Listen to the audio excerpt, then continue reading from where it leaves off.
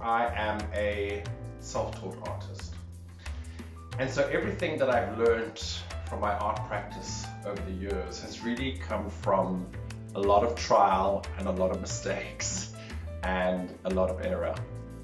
Art itself is a very expensive exercise. And I suppose when I look back at my art career, I could have saved myself a lot of time and effort and really money in the long run if I just taken the plunge and enrolled myself either by doing a number of professional art classes or finding the right kind of mentor or coach to kind of guide me through my own art process. Similarly, when I think about customer experience, I think that working with an independent professional CX company can really act as a catalyst to fast track a business's CX goals as well as fast track the business's kind of overall business outcomes. When I first started my career as a professional artist, I started off working with acrylic paint. And acrylic is a lot cheaper than working in oils.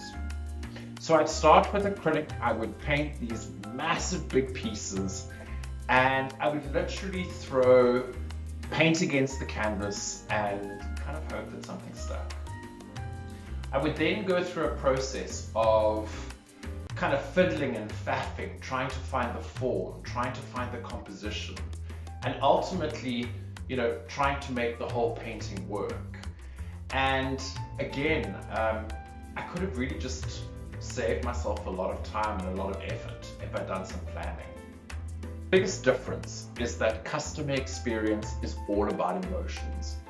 So although our customer experiences need to remain fluid, I think that it's absolutely critical to really articulate how we want our customers to feel when they do business with us. Art can be messy at times, and I've actually had to line my whole studio with drop sheets. Inevitably, the paint gets everywhere. On the floor, on my walls, sometimes even on the ceiling.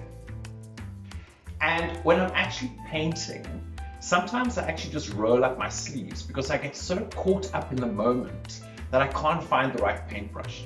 And I roll up my sleeves, and sometimes I even paint with my hands and my fingers.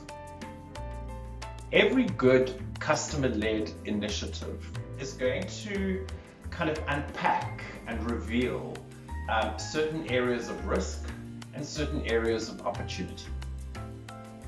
Your CX initiatives cannot just be a tick box exercise. There are going to be improvements that have to be made in order to drive customer loyalty and mitigate churn. So you have to start implementing those improvement suggestions.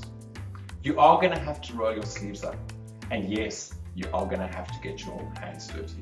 The two different mediums of acrylic and oil paint are absolutely different, and they react differently on the canvas. So there were a number of kind of key principles or rules that I had to learn to ensure that all this hard work and effort that I was putting into my painting wouldn't have gone to waste. Because if you don't get the rules right, the paint can actually crack.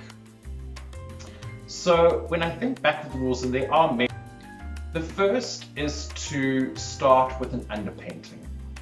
And this allows me to kind of get a feel of where I want the painting to go and the general kind of composition. So from a business perspective, you need to start to think about getting your CX composition right, even if it's just in broad brushstrokes. Where would you like your focal point to be? What is going to be your subject matter in terms of experience? How are you going to make the shapes and the forms all work together into a kind of holistic whole?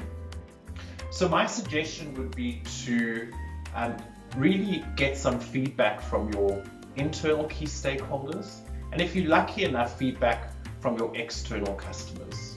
so that you can see where the tweaks and the changes are needed before really kind of rolling out your CX improvement strategy. The second principle is that you have to paint slow drying paint over fast drying paint. So I use a lot of different kind of mediums and solvents when I first start to put my first layers of oil paint onto my canvases.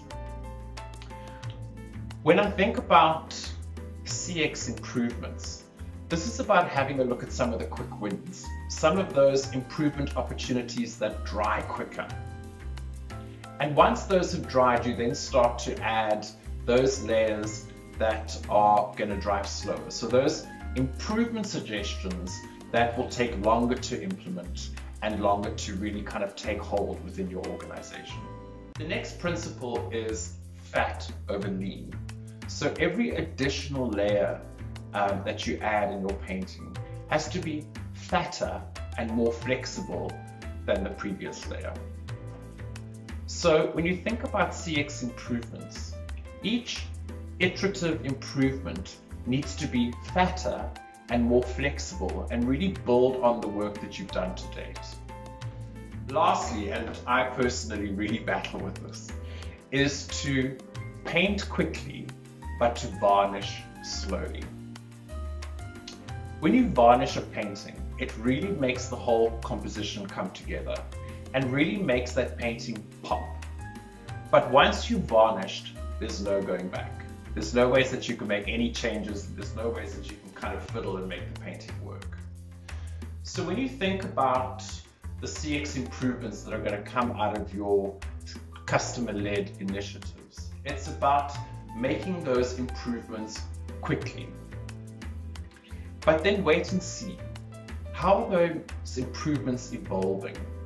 How are those improvements getting better? How are you going to measure the success of those improvements? Take a step back, see what's happening before you absolutely set those improvements and kind of cast them into stone as such. Lastly, as an artist, I have learned that the painting process is a long one and the actual oil paints take an incredibly long time to dry. I thoroughly enjoy my work as a CX practitioner and I thoroughly enjoy my work as an artist. And what I absolutely have come to understand is that both of those practices is definitely a blend of artistic ability and creative thinking and really underpinned by scientific methodology in order to make it work.